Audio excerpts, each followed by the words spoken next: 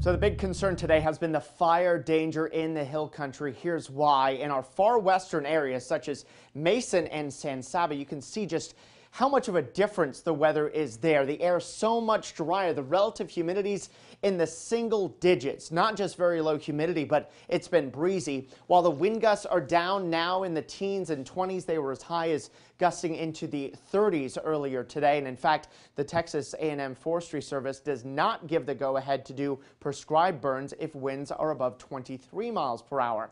Our own Caitlin Carmood has been out in the hill country today talking with firefighters about how they prepare for days like this. I'm here in Marble Falls, where you can see several agencies posted up and ready to go. That's Texarkana, traveling 5-6 hours to be here today.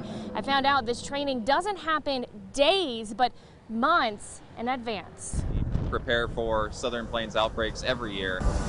When the rain doesn't come, but the dry, dormant grass, low humidity, and high winds do, the Texas Forest Service activates TIFMAS. It stands for the Texas Interstate Fire Mutual Aid System. We have 2 dozer units from the Smithville Task Force. Dozer units ready to cut in and out of a fire if it does break, and staging areas in Smithville and Fredericksburg. They're also equipped with air tankers and helicopters. This is some of the strongest fire potential that we've seen statewide in at least 3 years now. Yeah, I explained it to my firefighters this morning when we had our safety briefing, is just that the conditions are very, very dangerous, to the point that a slight error in judgment could be costly to the firefighters. Burnett County resources split into a north and south task force. They're also in contact with Blanco and Llano counties. And Horseshoe Bay's chief says fighting fire comes down to everyone being weather aware. I just like to promote the FireWise program for communities to consider. Again, we've seen great success with that in Horseshoe Bay.